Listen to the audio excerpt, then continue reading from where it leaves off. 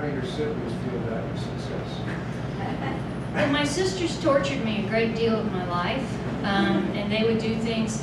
We lived in a very rural area, and we only had the bookmobile, and this was like the library, and the bus driver for school was also the bookmobile driver, and she was an awful woman, and she hated all of us, and she was also a chain smoker.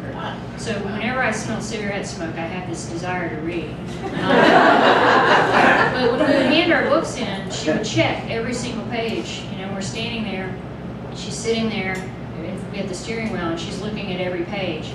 And my sisters would do things like put gum in it, or candy, or that sort of thing. And so it gives me great pleasure that I'm so successful. Because I said, you did not thwart me. They would tear up my papers and things. They were really awful. Actually, I'm going to write a book about that one day. My father is so surprised that people pay me to do this. Many people who've read my books may feel the same way.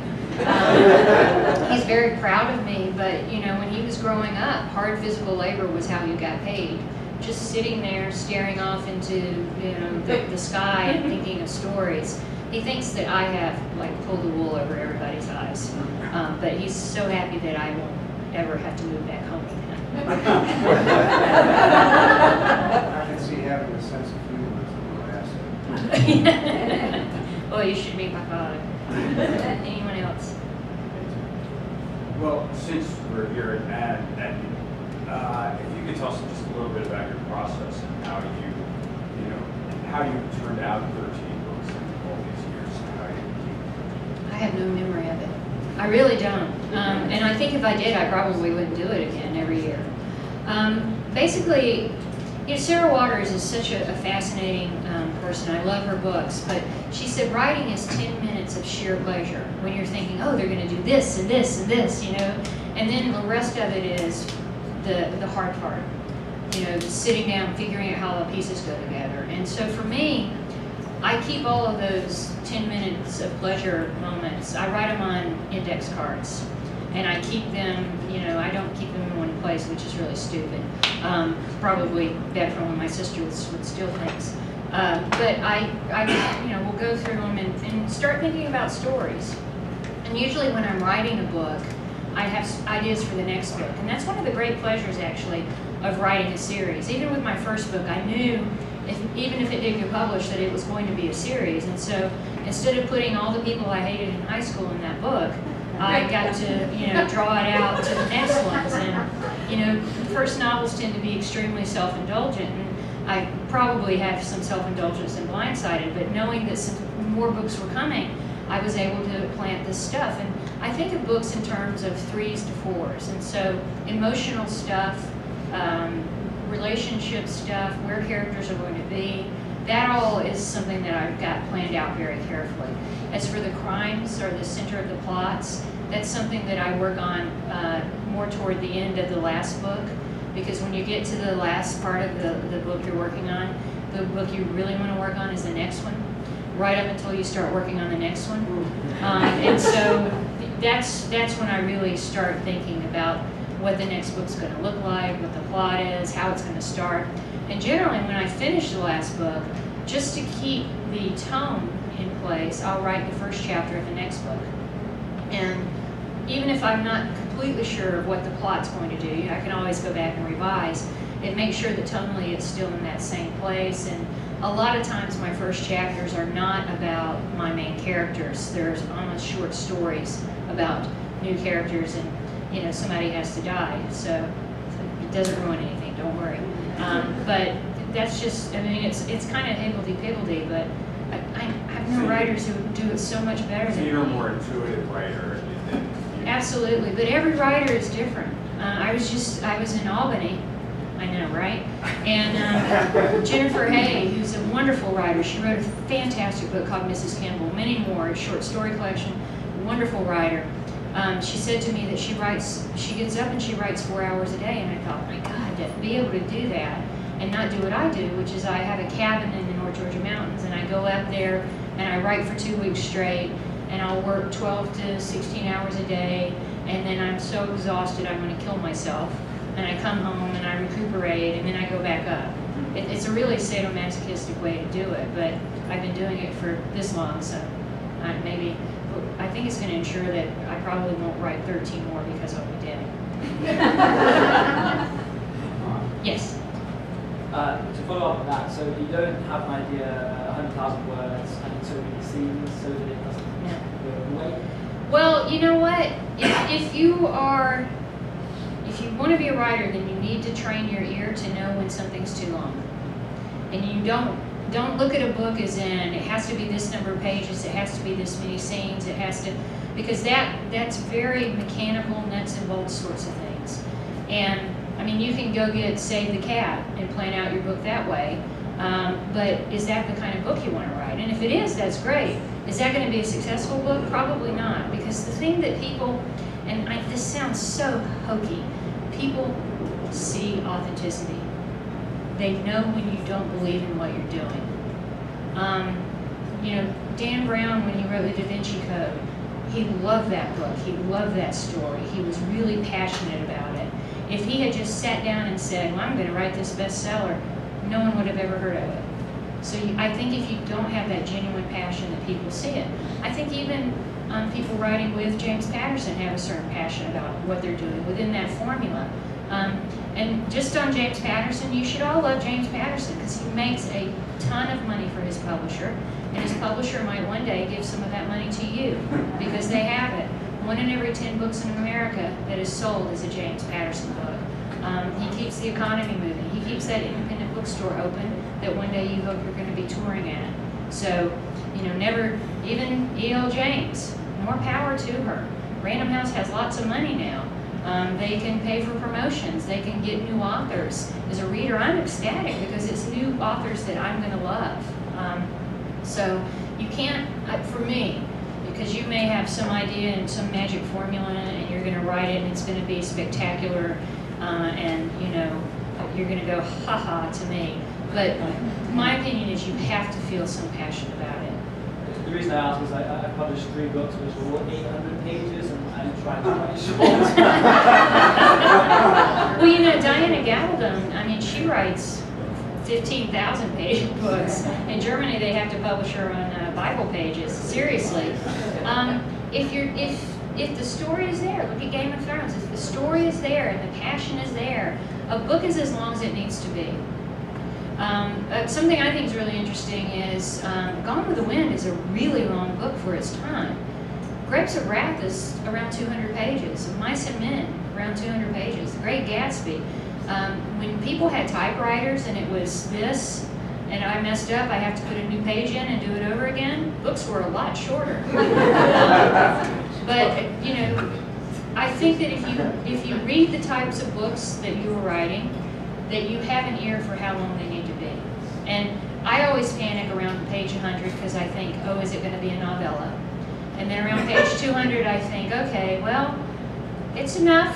If it's really, you know, if I got myself into a mess, perhaps my editor has some ideas. And then 300 I'm like, oh crap, it can't be 400. It can't be more than a ream of paper, you know. But it just, they all fall where they need to fall.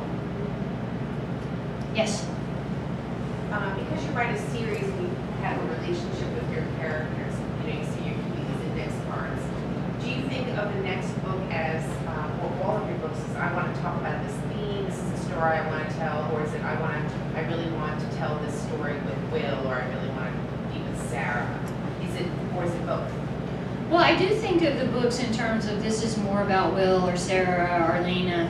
Criminal, which was a book before Unseen, certainly is more of a Will book. And then people complained that there wasn't enough of Sarah. And then Unseen had more of Sarah, and people complained there wasn't enough of Will. So people complain. That's the take-home message. But I do think of them in that way. But a lot of times, it doesn't happen that way. I'm a big believer in letting the story go where it needs to go. And if I think of something in particular in Unseen, Lena's a character I've written about for many years. She's a very volatile character.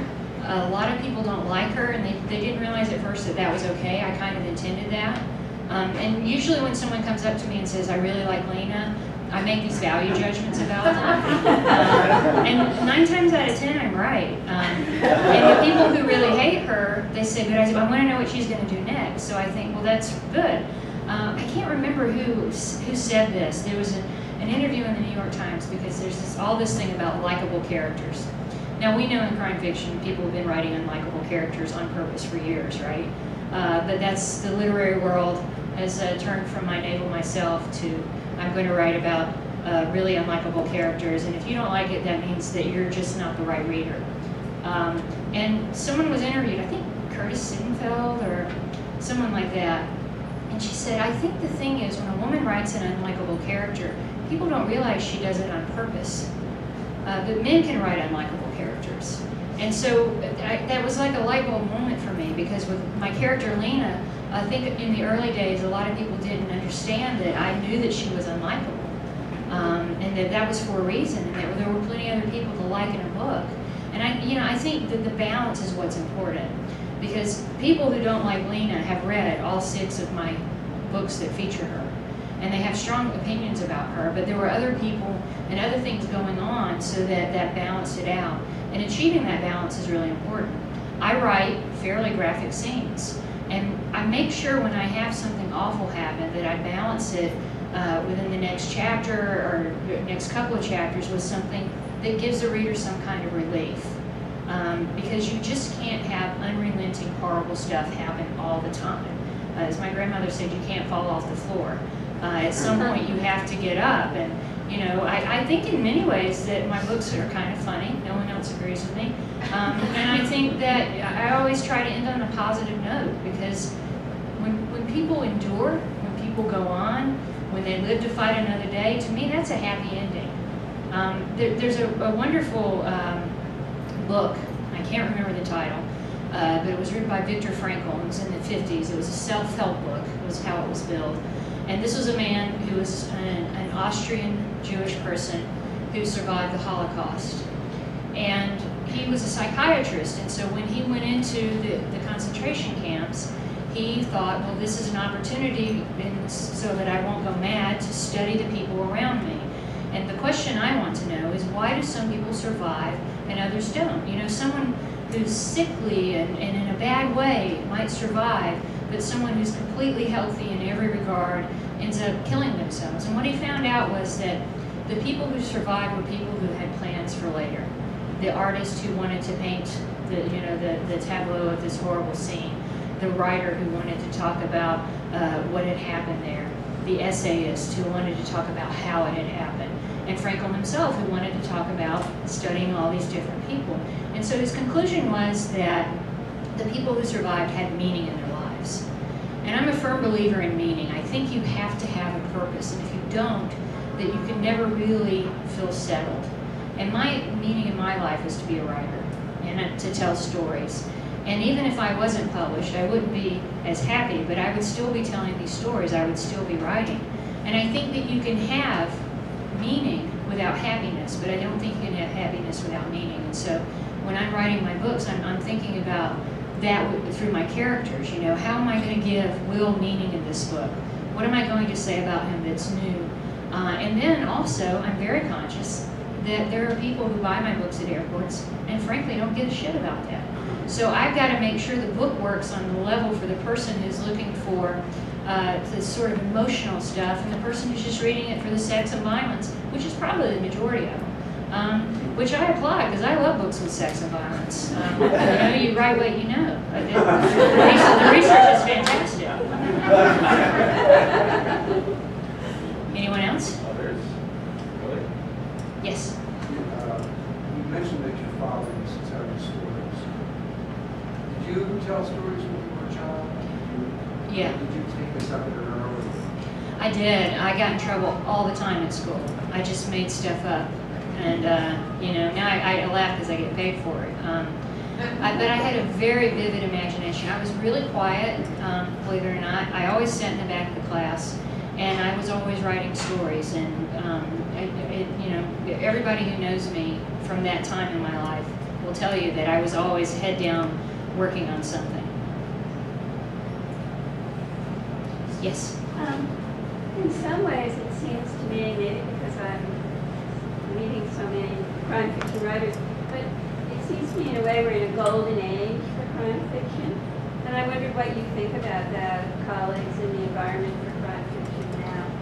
I think that for men, it's always been the golden age of crime fiction. I think what we're seeing is that finally women are a part of it. When I first started writing, every interview I did was, gosh, your books are so violent. Or why are you writing about such strong women? And I would think, nobody's asking Lee Child why he's writing about strong men.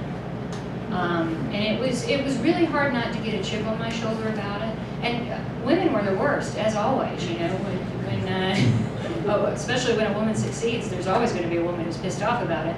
And they would say to me, well, you can't be a feminist and write about that. And I would say, well, you can't be a feminist and tell me what I get to write about. I took a lot of crap for it, but I was writing the books I wanted to write. I thought I was writing in a responsible way. I never got any credit for all the men I killed or victimized. I had a guy raped and nobody was like, hey, parody. So, you know, and I do try to keep that balance, and I do try to keep it in the realm of reality too. And a couple of times I've actually had victims who survive. And to me, that's the hardest thing to write about. It's very easy to write about a victim who passes away. The thing about murder is it suddenly makes you a lot more interesting than you used to be, especially in fiction. But, you know, there are people we would never have heard about in the national news had they not been murdered. You know, people living their everyday lives, and then suddenly they're killed in a really spectacular way, and we wanted to know about them. And so, you know, I feel like now with me, Kathy Reichs, Tess Gerritsen, Mo Hader, Denise Mina, Tana French, Alifair, of course, Lisa Unger, now it's acceptable for us to write books that are not like loner books, like Kinsey Milhone or Sarah Goretsky, which I grew up on, but I think that there's a reason why they weren't in relationships, because they couldn't be tough and still be in relationships, really. And now women can be in relationships, they can enjoy sex, which before if they enjoyed sex, they had to be killed, you know? And if they're sexually assaulted, they're not gonna wait for some guy to come and make love to them and make everything all right, you know? I mean, it's a different way of looking at it, and so I really feel it's a wonderful time for us, and we have so many fantastic writers right now, but they're picking up on what we're seeing, I think, a little bit of in society. I mean, there's still a lot of patriarchy and all that, but I also think men are benefiting from it, because it's no longer acceptable for them to write about the really tough guy who always saves the woman. And one of the best writers, I think, who is the most feminist, wonderful writer of women is Lee Child. Reacher doesn't meet women who are frail and weak. He meets women who go shoulder to shoulder with him. And, you know, it's not a Stone Barrington situation where every woman he meets, whether she's 5 or 500, wants to give him a blowjob. You know, it's really, he's a tough guy, but he can be around tough women and he can still be tough. So I love that kind of thing. So, yes. Talk a little bit about balance with regard to writing and balancing ideas. Often people, and writing is very solitary. So do you have or participated in a writing group or? Never. I haven't.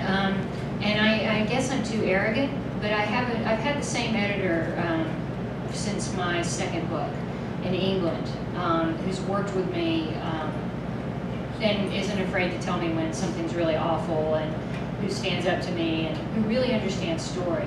And then I have an editor in the U.S. who once my UK editor and I get to the point where we can't even see the words anymore, she steps in and she's like, oh, well, this is it, and this is it. And we're like, oh, okay, well, we're stupid, thank you.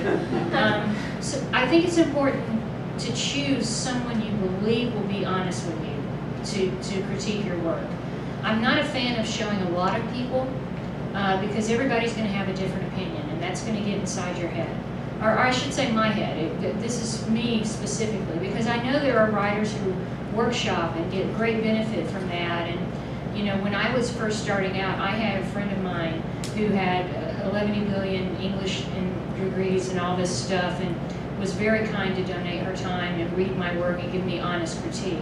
That's the thing that, whether it's from one person or 100 people, you need that honest critique, and you need to not think that they are idiots, which is really hard, and to really take it on board. You know, my first book that was shopped out was historical fiction, and nobody wanted to publish it.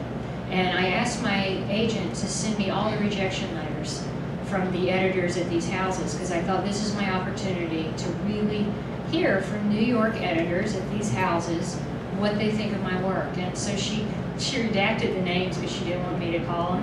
And then she went on vacation and she sent me the letters. And I was really pissed off for a couple of days. You know, those stupid Yankees. And then I thought, wait a minute. So what they're saying is they don't like the story, but they like the characters, and they really like my writing, and they want to see more. And so that's when I sat down and I talked to my agent, and she said, yeah, you know, what do you want to do now? And I said, I always wanted to write a crime novel. I didn't think I had it in me. Some may agree. And so she said, well, write it, and if it's bad, don't show it to me. If it's good, show it to me. And so I sat down, and over the course of 17 days, I wrote Blindsided, the bones of it, my first book. And, you know, then I let it simmer a while, and then I went back, and over about the course of 6 months, I got it to where I thought it was really good, and I sent it to her. And because I hadn't sold anything to her, she took a really long time to read it. And while she was doing that, I wrote my second book. And she called me and she said, I think I could sell this. And I said, well, you're going to have to get a 2-book deal because I've written a sequel. And she said, okay, well, send me that. And she read it a little more quickly, and she called and she said, I think I can get you a 2-book deal. And I said, well, I'm halfway through the next one. I'm going to need a 3-book deal. And she said, okay, stop writing. But it took 10 years to get there, and it took really being brutal about my work. You have to be brutal about it. You have to, when you write it, it's wonderful, but then the thing that makes you a good writer is you have to go back and say, this doesn't belong. One of the things I'm really sensitive to is a lover of sex and violence. Is, for me, there's always a test. Okay, if I have this violent act, or I have this sex scene, if I take that out of the book, does the book still make sense? Then it doesn't belong in there. And that's really hard to do, but you have to do that. Because, you know, your mom reading your book is really patient. Somebody who's bought it, even if they bought it for $1.99 on Amazon, they're going to get really pissed off if you've left that in and it doesn't belong. One last question. It seems that you have a real affection for your characters, and I think that really transfers to the reader. But do you ever wish you could abandon them and write other ones, or do they ever stump you? I think that every character has its own life, and when I was writing my Grant County books about book 4, I thought, wow, am I going to be writing Grant County, and I'm 90 years old, and you know they're taking out their teeth and saying, well, I'll go to bed and solve this crime tomorrow when they let me out of the nursing home. And so I chose to kill off a major character. It was very difficult to do. People were furious at me. I got death threats in many different languages. I had people who just didn't understand it. There's a site called Dear Reader if you want to read people who really hate me. Or no, Dear Author, I'm sorry. And the review is written in the form of a letter to the author. This woman does not like the choice I made. And I think there are 800 posts who agree with her. That I hate men, that I hate women, that I did it to sell books, that I'm never going to sell another book again, that, you know, this and that. And it was such a private and difficult choice for me, but I think it was the right choice because I don't want to write the same book over and over again. I don't want to be bored. I want to be a writer. I want to improve myself. I want to keep doing good work and feel proud of my body of work. And so I made that decision, and I didn't come to it lightly.